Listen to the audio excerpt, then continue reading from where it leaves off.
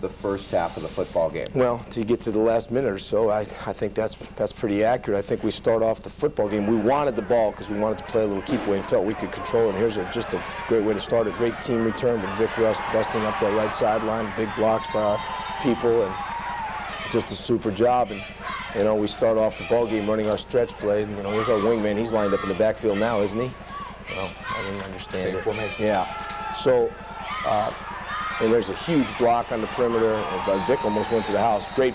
James Lane played a fantastic football game. This is maybe a better shot. Oh, here's our sprint out passing game. We dumped the ball in the flat to Schaefer, and we're just rolling, Ted. I mean, you know, it just really doesn't stop. We make a change with put Corey Dickson at tailback, and he just kind of scoots right up through there, big cut. You know, great block again by Lane. And then James hits what we call the crease, the inside dive by the fullback.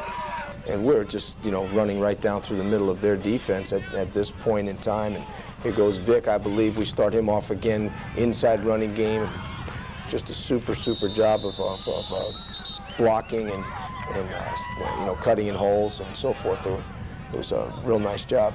I believe that this is a dive play by James Lane. And again, we're just hitting the crease, and I think James picking up the first down here for us after Vic's solid run on first down.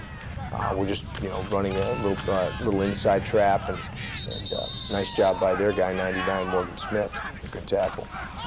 Then we run the option, and Mark does a nice job.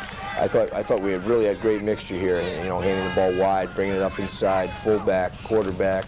And I think this is Mark's touchdown on the drive.